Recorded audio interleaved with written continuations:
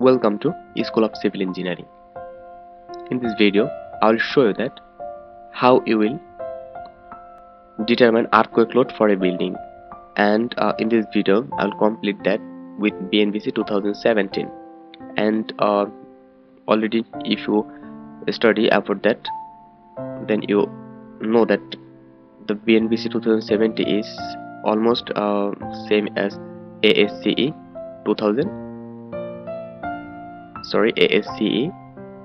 705 version and ASCE 7 to 10 version. So in this video only I will use a Excel sheet that I have prepared, and I will use that to calculate our earthquake load, and after that I will apply it in Etabs 2016 so that we can compare the value from BNBC and the value from ASCE to compare the both results, so that we can use that value in Etabs. And you already know that Etabs 2016 version have already closed UBC design code, so for that it's very important to find out another way for BNBC code. So I think this video will be helpful for you. So let's start.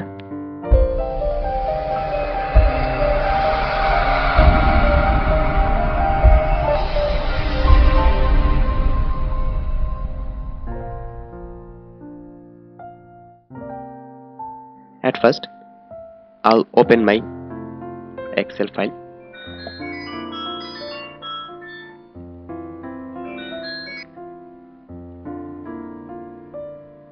Now at first I will open our Excel file.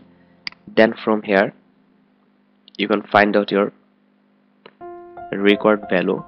So you can also make a Excel sheet like that, and if you want that, so I will discuss about that in my last time at my video. So here, suppose I have I have collected wall value here, all of my value here, and also they have every value that are required for our earthquake analysis, so for seismic analysis. So from here, the point in yellow color, just you have to work here and everything will be automatically. So suppose here is the length and width. Here is the length of the building, base length and base width, and here is the number of story of your building, and here is the seismic weight. Here W is the seismic weight. So there are two ways to find out that value. First of all, from Etabs you have to find out that value only for 100% of dead load and 25% of live load. We all know that for seismic analysis we use that mass source, and also I'll discuss it in my next video. And here, height above base, total building height from our base to top, and here soil type, you have to change soil type, and here town, the seismic zone, then the value of jet will be calculated automatically, and also zone will calculate automatically. And here we have to select occupancy category, and then importance factor will be also calculated similarly. And from here we have to select our structure type, and from here we have to select also our seismic force resisting system, and here we have to provide percentage of critical damping. And actually BNBC have suggested to provide damping 5%, and from here also we have to select our structure type, that is its concrete moment resisting frame, steel moment resisting frame, and there have also two. and that's it. After that your earthquake load will be calculated.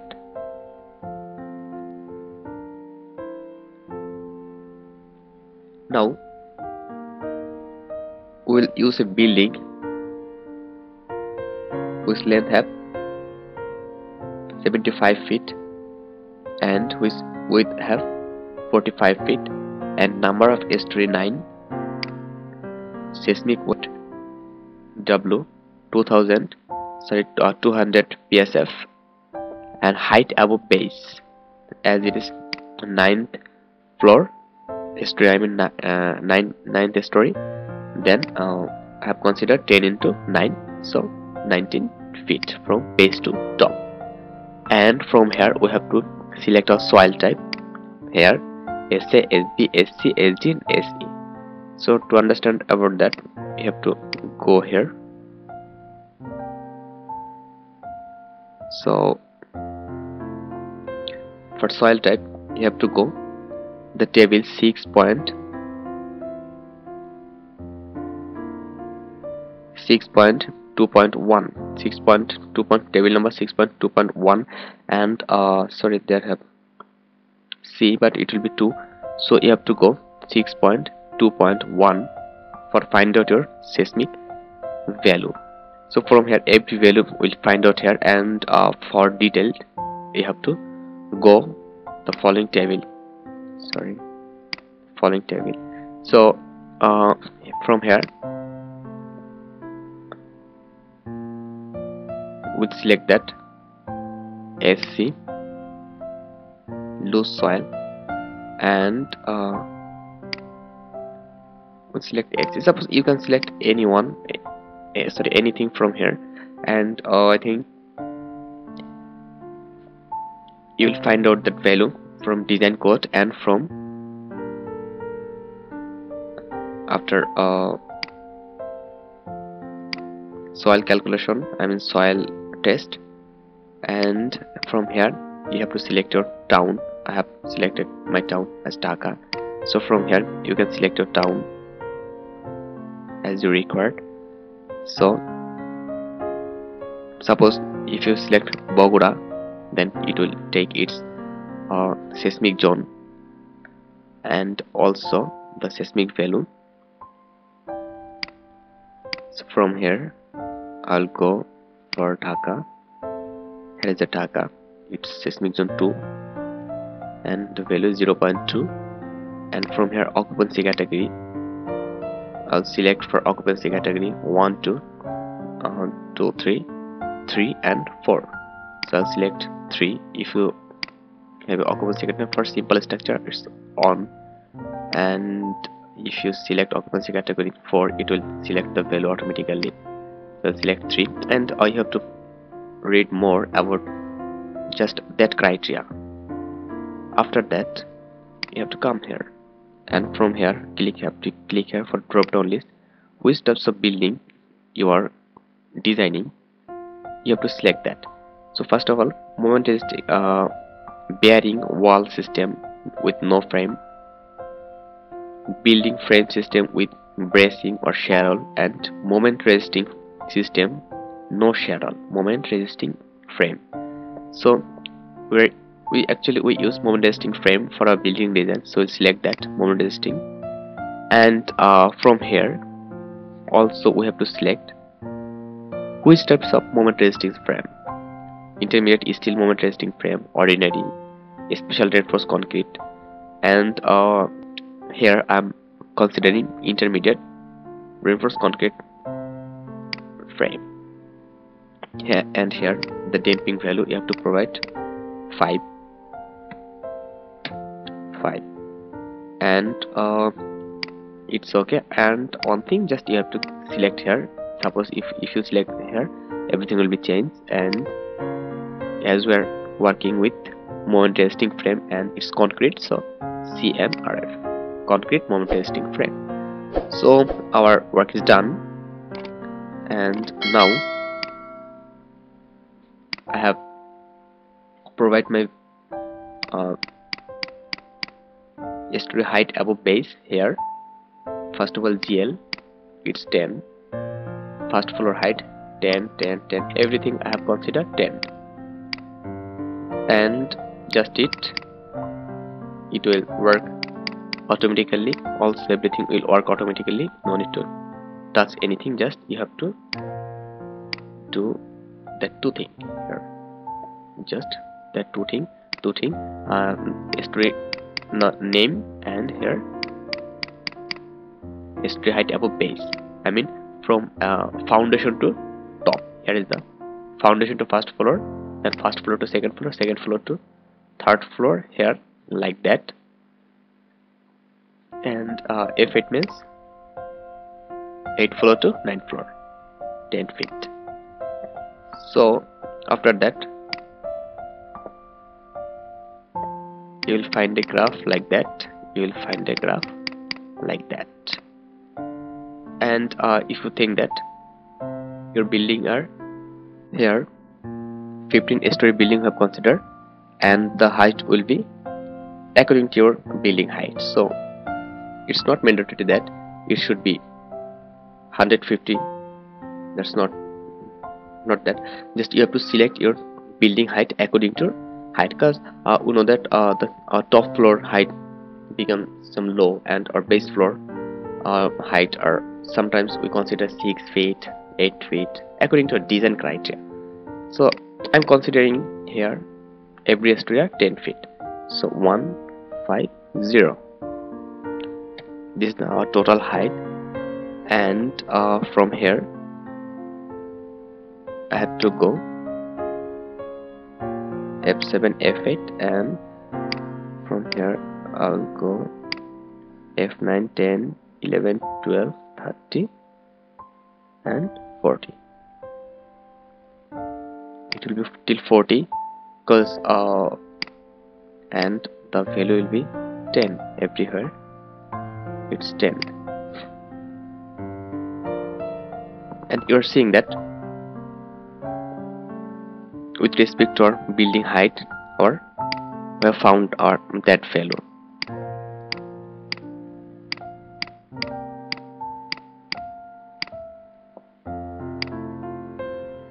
And I have made that Excel sheet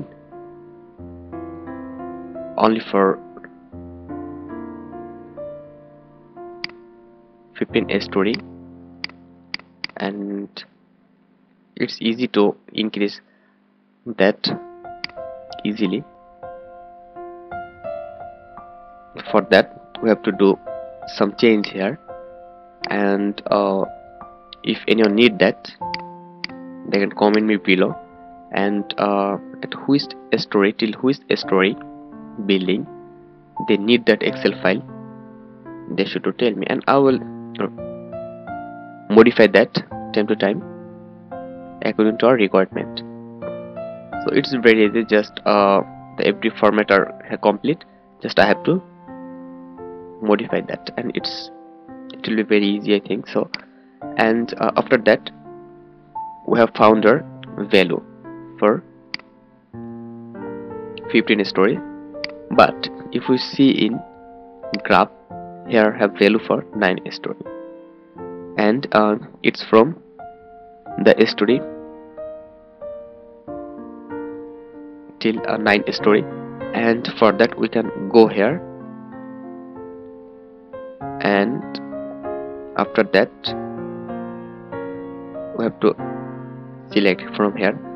Suppose you can they have two ways, you can delete that and you can make a new graph, otherwise you can click on here, right click, and from here select data,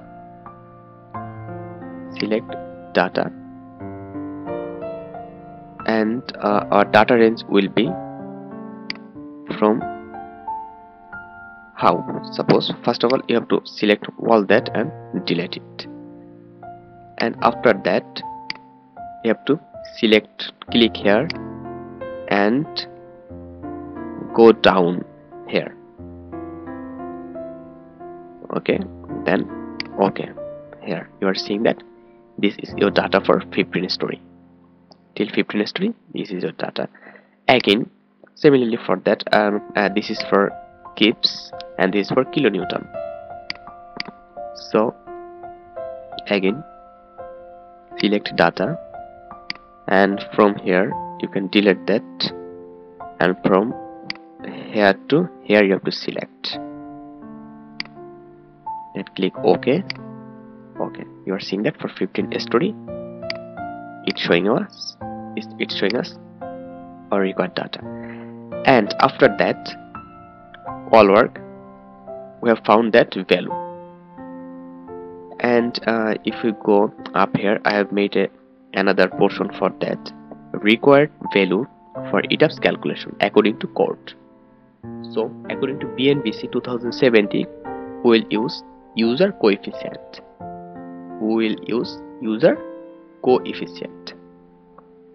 So for that only we need the two value, and this value will come automatically from that calculation. And according to ASCE 705 and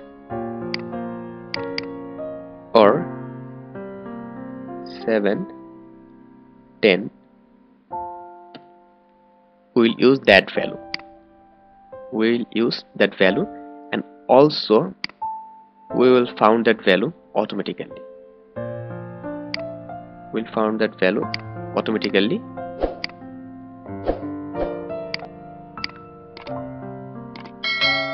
From our calculation. And after that we'll compare that result, and after comparing that result we'll compare with Excel file with BNBC 2017 user coefficient option and with ASCE 705 and 710. And in 4 video I'll cover that. So and after that 4 trial I'll give you that Excel file, and also I'll modify that for 100 Storey. For 100 Storey I'll modify that. So thank you very much. Stay connected for next video.